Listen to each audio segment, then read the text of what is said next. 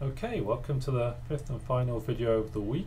In this video we're going to be looking at how to deal with deeply nested objects. So I've picked a really nasty, horrible object that's been imported from a web API, and we're going to kind of go through some of the techniques that you'll be able to use to extract the deeply listed data into a nice, easy to work with data frame.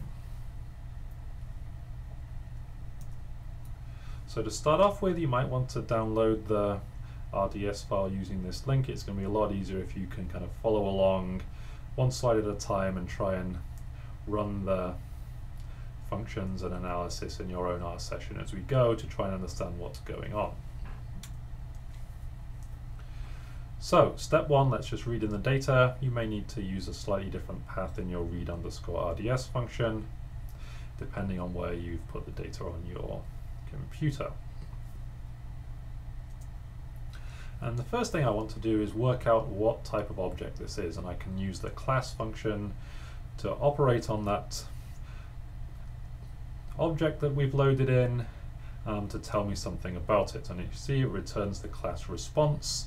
Response is a class of object you may well not be familiar with, and so normally if you're doing this for the first time, you'd probably spend a little bit of time searching to work out what the right tools, what the right packages are to deal with this type of object. We have a little bit of a head start because we know that this is an object from a web API, and there's some really nice tools in RStudio in the hitter package that we can use to extract information from these objects that are deeply nested that you typically get returned from HTML type calls. So we're going to load in the hitter library and use a function called content to extract a slightly cleaner version of the result object that we can work with in R. When we run the class function on the content object, you'll see it returns an object of class list. So again, something that we're a little bit more familiar with, and we're not quite at a data frame yet, but we definitely know that we have some tools in our arsenal to start working with this list object. So I'm just going to quickly run through those first steps in my R session. Just clean this up a little bit for you. So first of all, I'm just going to load in the data. Using the readr package, return the class of that object to that response object. You can take a look at that in your environment. You can see there's a lot going on here. It's a really complicated, deeply listed object. So we'll spend some time in the next few minutes extracting all the useful information. Our first step using the hitter package is to use the content function and turn that into something that looks a little bit more usable, which in our case is going to be a list. You can see we've now created an object of type list in your environment. You can click on that. You can see down here a little preview of what that looks like. A little bit nicer. You can see that there's still lists in here.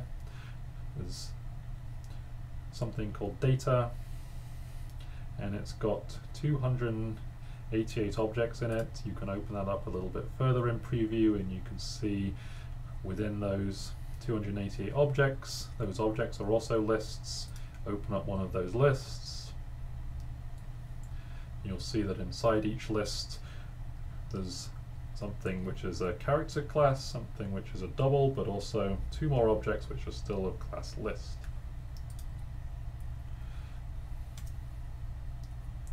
So the next step we want to do is to start trying to make it look a little bit more like a data frame. So to do that, we're going to use the Tibble package and convert the object content to something that's a little bit closer to the final data frame.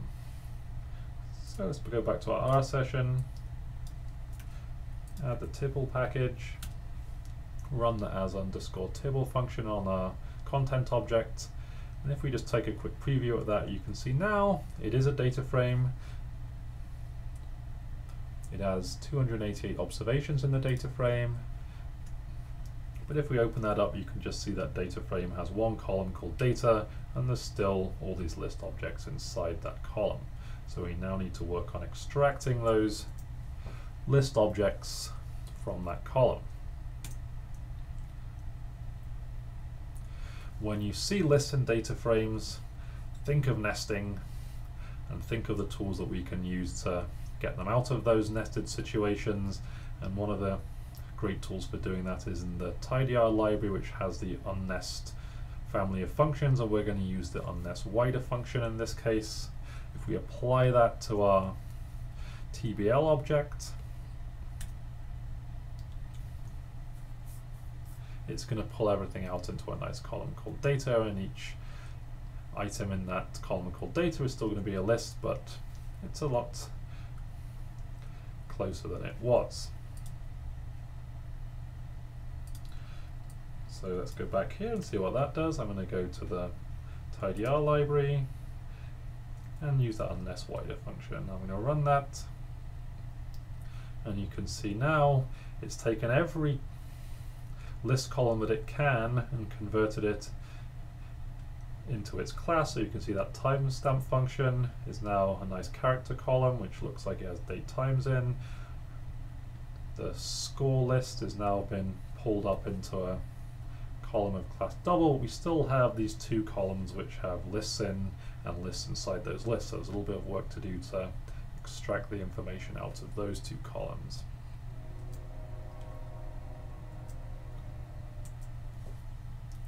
So to start off with, let's just take a look at one of those listed columns and see what's in there. So I'm just going to use our kind of base nomenclature here to operate on the unnested object. The $sign I'm just going to use to look at the centers column, and I'm going to have to use the double square brackets because it's a list to look inside one of those cells. If I do that, I see inside each cell it's quite a lot of information. So let's go across and see what that looks like in our RStudio session.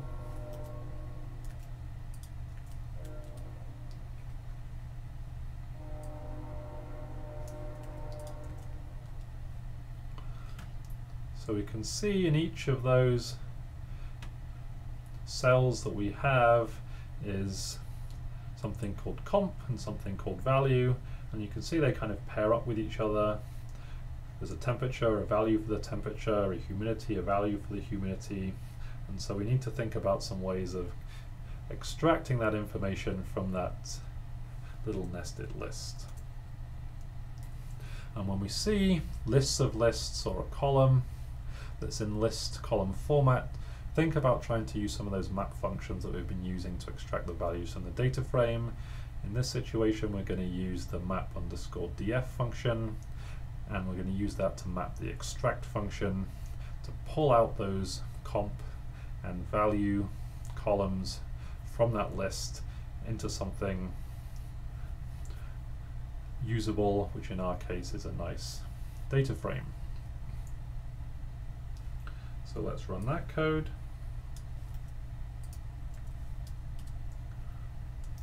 You can see if we run this now, we're left with a nice data frame.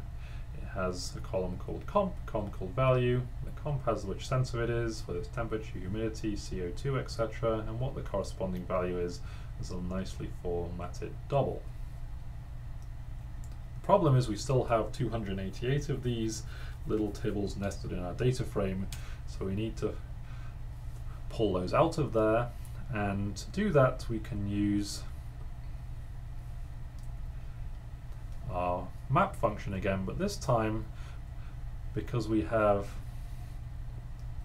a list within a list, we can actually use the map function twice within itself to extract the data. Again, it's a lot easier to understand if you just look at the example here. So I'm going to go and take that unnested object, paste that into my console, and run that function, and it should result in an object called list of tibble. And take a look at this one now.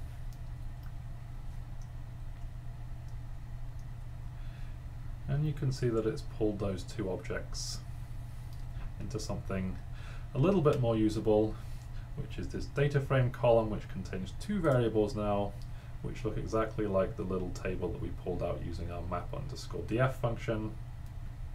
which is the comp and value columns.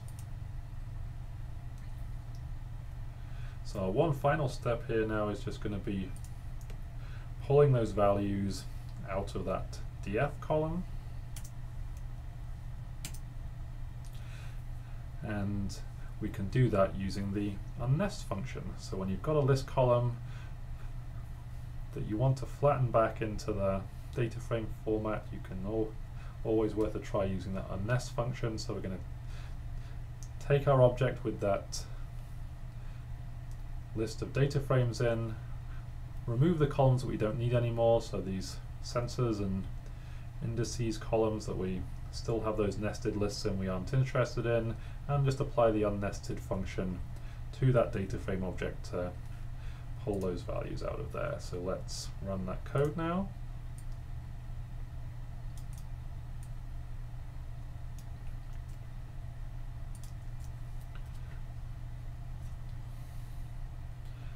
And there we have it. We have a nice data frame. It has timestamps, it has scores, and it has a column for which sensor it is and what the value that sensor gives us.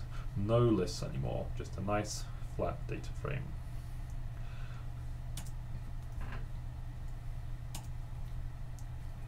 What you might want to do is convert this into a wider data frame where you have a column for each sensor. We can use the pivot wider function to do that. Let's run that code.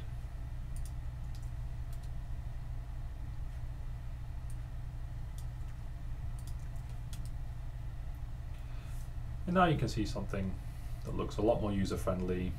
You have a timestamp and columns for each of the sensors, a score, a temperature, humidity, and a CO2 value. And just to prove to you that it all does make some sense, I'm just going to fix up those timestamps, convert them into a nice date time object that R will understand, and make a nice plot of the data. To make a nice faceted plot, what we want to do is just kind of pivot that back into a longer format. We can then use ggplot on that data object. We can plot the time on the x-axis, our values on the y-axis. We can make each variable a different color. We can add some geomes. We're going to add the point and a line. We're going to make a nice clean theme to add on there. And we're going to facet it by each of the sensors. So each sensor, temperature, humidity, and so on will appear in its own facet. We're going to have one column per facet. We're going to free up those Y scales because those different sensors have very different absolute values in them. I'm just going to move the legend position out of there because it's kind of self-explanatory. And again, I'm going to remove the X label because that's self-explanatory, and the Y-axis label appears in the header for the facet, so we don't need to do that. So if we do that, you can see that we've finally converted this really horrible, deeply nested object into some nice time series data that we can plot up nice and easily.